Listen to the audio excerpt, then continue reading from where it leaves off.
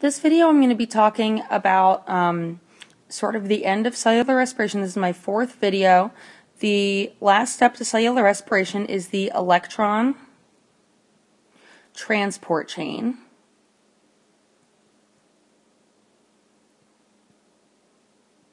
Okay, or sometimes we'll just abbreviate that to the ETC. And I just want to think about everything that we've done up until this point. Let's look at the equation for cellular respiration.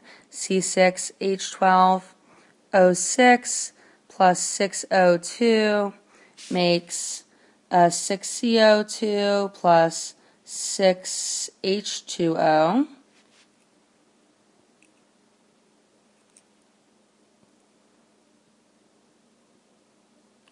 Plus ATP.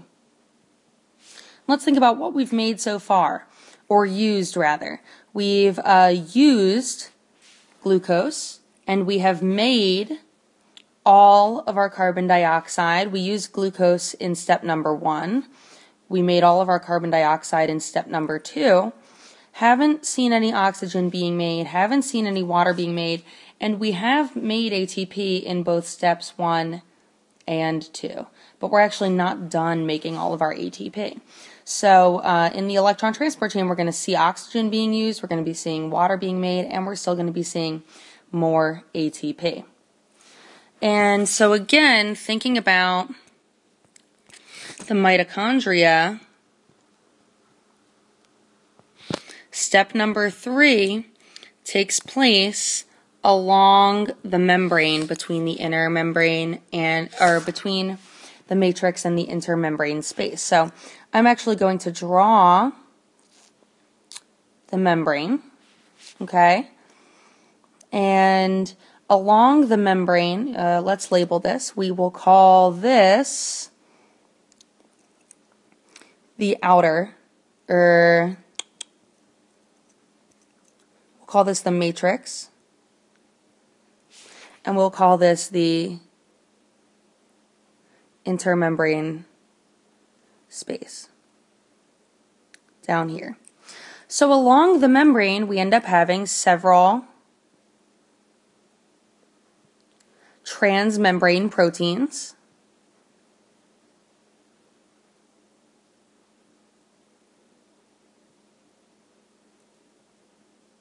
Okay, so these proteins span the length of the membrane, and they will help us in our electron transport chain. And so this is sort of going to be a basic video about this, not at all very in-depth. So we also have made NADH and FADH2, and this is where they come into play. Remember in the glycolysis video, I told you that NADH is an electron carrier. It's like our pizza delivery person. It picks up the pizza in one place, drops it off somewhere else, goes back, picks it up, then drops it off somewhere else, doesn't eat any of the pizza, right? So similarly, NADH just carries electrons from one place to the other, doesn't use up any of the energy. And it has picked up electrons at various places. It picked up electrons in glycolysis, picked up electrons in the Krebs cycle, and this is where it drops them off. So, let's just say our first membrane protein here, NADH, drops off both electrons that it's carrying and the hydrogen, and turns back into its form when it doesn't have the electrons, called NAD+. That electron now, I'm going to draw it as a green dot, is transferred to the transmembrane protein. Okay. At that point, we then get, let me do a new color here, the hydrogen that is dropped off ends up being transported across the membrane from the matrix into the intermembrane space using some of the energy from the electron. The electron is then transferred to the next protein. Okay? At the next protein, we use again some of the energy to transport a hydrogen into the intermembrane space.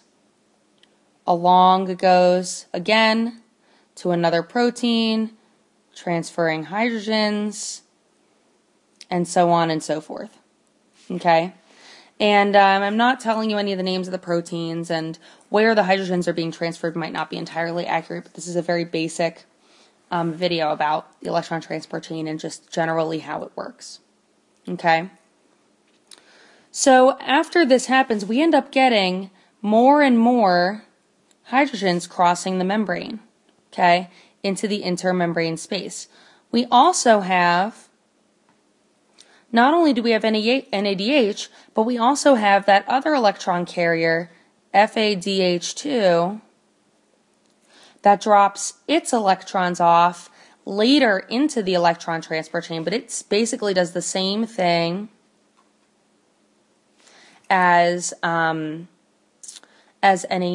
It just drops it off later. So that's a question that you'll sometimes be asked, who produces more ATP? And it ends up being NADH because its electrons are used more in the chain, the transport chain of electrons, than FADH is. But so notice what's happening here. We are bringing hydrogens across the membrane into the intermembrane space. Remember that these hydrogens are ions. They are positively charged. So we end up getting something here called an electrochemical gradient.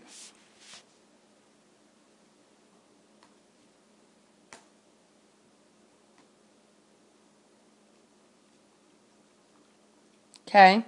And this is a gradient because, first of all, let's just think about the concentration of stuff.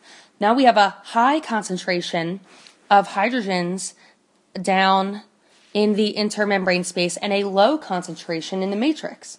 This is why we have to use the energy from the high energy electron to transport the hydrogens across the membrane, because this transportation is actually a form of active transport. We are going from a low concentration to a high concentration, and that is active transport.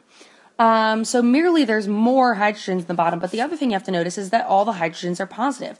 And if we know anything about charges, we know that like charges repel each other. So all of these positive charges do not want to be near each other. So for multiple reasons, these hydrogens do not want to be there because of the high concentration and also because they are all positive.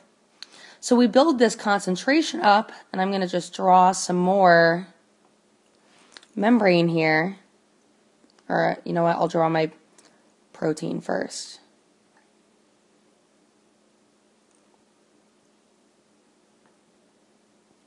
Okay. We now come to a protein which we will give a name, and its name is ATP synthase. And let's think about that. We know from our biochemistry unit that all enzymes end in ase, so this is an enzyme that is also a transmembrane protein. We also know that enzymes tend to be named after the things that they work on. Let's see what we hear there. We hear ATP and synthesis. So ATP synthase is going to be an enzyme that helps generate ATP. And it does that by making use out of our electrochemical gradient and allowing the hydrogen ions to go the way they want to go from high to low concentration, basically by facilitated diffusion, letting them go through the membrane. Because remember, hydrogen ions are charged. They can't go straight through our membrane. And of course, even though this isn't a cell membrane, this is still a phospholipid bilayer. Okay? So we're allowing the hydrogens to go back the way that they came. And in the process, this ATP synthase protein turns and ends up generating ATP from ADP and, of course, a phosphate group, an inorganic phosphate. And that's how ATP is generated. And that's why we mentioned before that NADH ends up creating more ATP because it ultimately pushes more hydrogen ions through, and that is directly related to how much ATP is actually made later.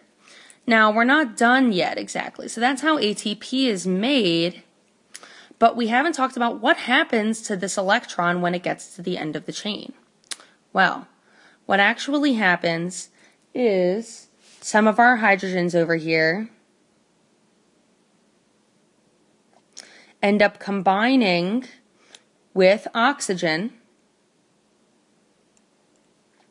and they gain some electrons, and we end up making water. So notice what this is meaning here. We made water, very last step of all of cellular respiration, and look what we used, oxygen. I mean, everyone tells you how important it is to breathe, and yet this is the only time in which oxygen is actually used during cellular respiration. Just the very, very last step as an electron acceptor. However, if oxygen wasn't there to accept the electrons, the whole thing wouldn't work. So that's the end of this. That's the electron transport chain. Okay? And I'll be talking more about what happens when we don't have oxygen in a later video.